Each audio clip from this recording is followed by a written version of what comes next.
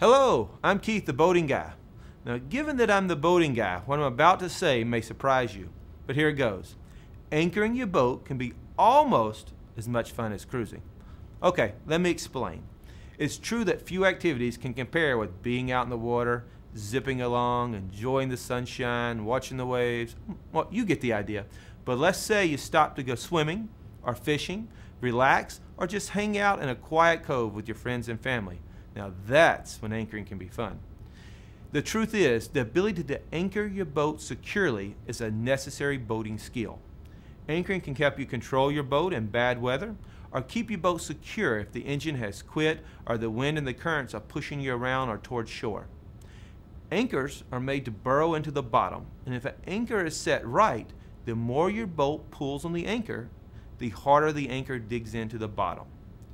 Choosing the right anchor has more to do with what's under the water than the type of boat that you have. For instance, some work best in sandy bottoms, while others are made for grassy or muddy riverbeds. Let's take a look at some popular anchors and see where to use them. Pivoting steel fluke anchors are made to work in mud and sand. They are perhaps the most common of all anchors available. The pivoting steel fluke anchor has two steel points that pivot and dig into the bottom. Now, plow and claw anchors are similar to pivoting steel fluke anchors, except the pointy part is actually stationary. These are good for holding your boat in rocks and weeds and even sand also. Grapnel anchors, they look like a big grappling hook.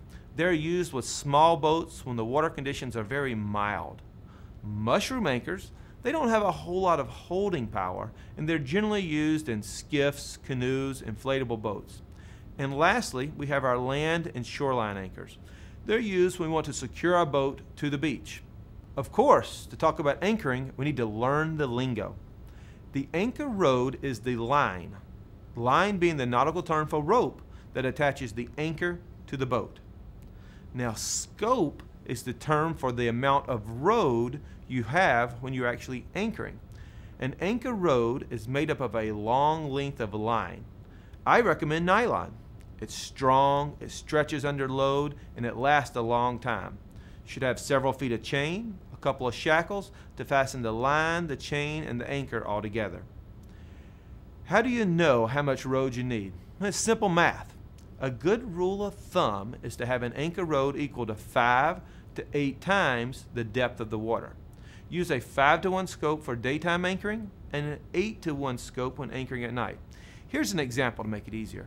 Say you're in 10 foot of water and you want an anchor line. Well, you need your line to be between 50 and 80 foot, the 5-to-1 or 8-to-foot rode. Now, what if you're in 50 foot of water? You would need an anchor line between 250 feet or 400 feet. There's your 5-to-1 and your 8-to-1 rode. Well, it's much easier than you think, and you get out in the water, you'll try it and you'll do fine. Hope to see you out there. Good luck, safe boating.